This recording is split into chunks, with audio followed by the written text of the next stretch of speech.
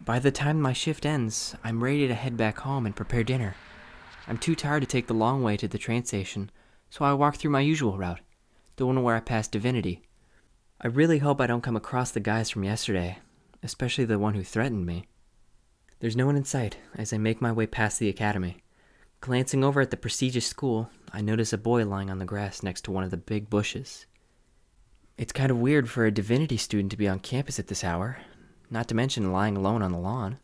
My mind tells me I shouldn't get involved, but my gut tells me to check on the person at least. Sighing, I take my bag off and throw it over the gate. I look around to make sure no one's around and then proceed to climb the gate. It's a lot taller than it looks, and definitely higher once I get a look from the top.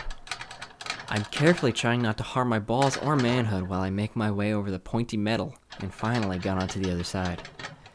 Coming down is a lot easier. Now that my feet are on the ground, I hurry towards the body. Hey, are you okay? As I look closer, I realize the person in front of me is the guy with glasses from yesterday. His uniform is a mess.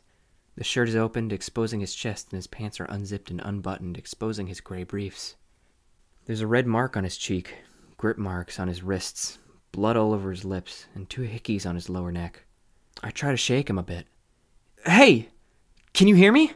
The guy slowly opens his eyes and looks at me. What happened? Do you want me to call for help? His eyes go wide as he grabs onto my arm with a tight grip. Don't call anyone, I'm fine. You call this fine?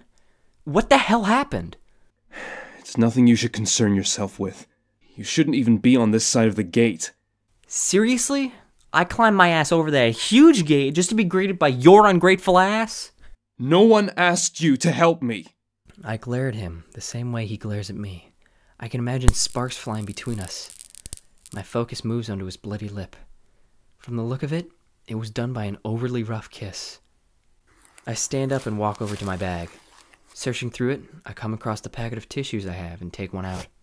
As I make my way back over to him, he's already zipped up his pants and is almost unbuttoning up his shirt. He looks up at me with a scowl, but I ignore it and bend down next to him.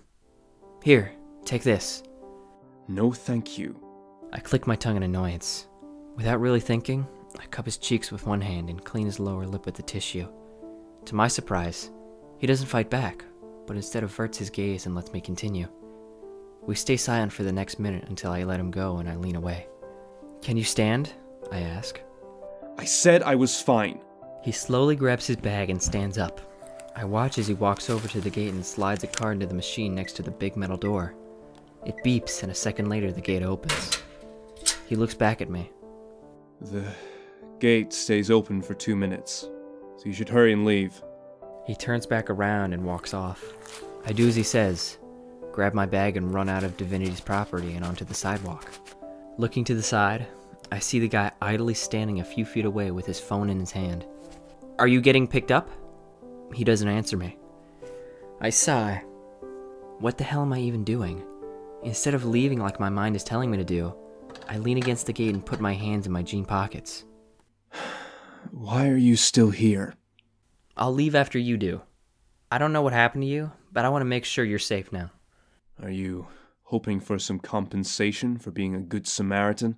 This guy's asking for a punch in the face. I bite my tongue and brush it off. I don't want to argue with him and waste the last bit of my energy. I didn't climb over the gate because I wanted money. I thought you weren't going to show your face around here anymore. Do you really think your boyfriend scared me? I can take him on and his friends. I'm not walking an extra 7 blocks to the train station. Hell no.